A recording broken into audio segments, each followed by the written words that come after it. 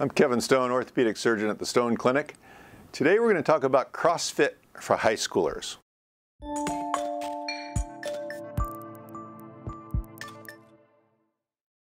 What's happened over the last few years in high school students is, as you know, they have to be single sport athletes in order to make the team in high school or to be recruited for college.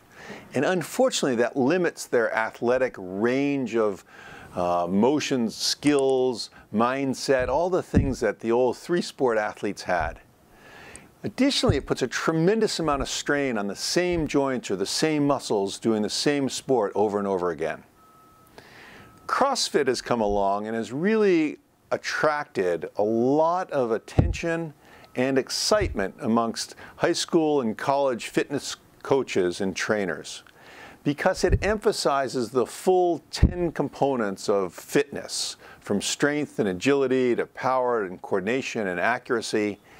And it really has a healthy aspect to it as long as it is not overdone or overly competitive.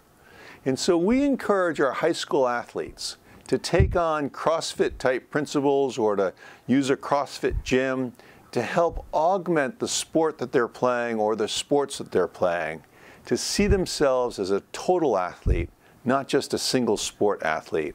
And CrossFit's probably the single most efficient time use for a high school student who's so busy with school and sports that there's very little else they can fit in.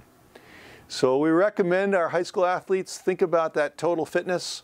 CrossFit or other similar programs are a great way to do it, and a great way to prevent injuries.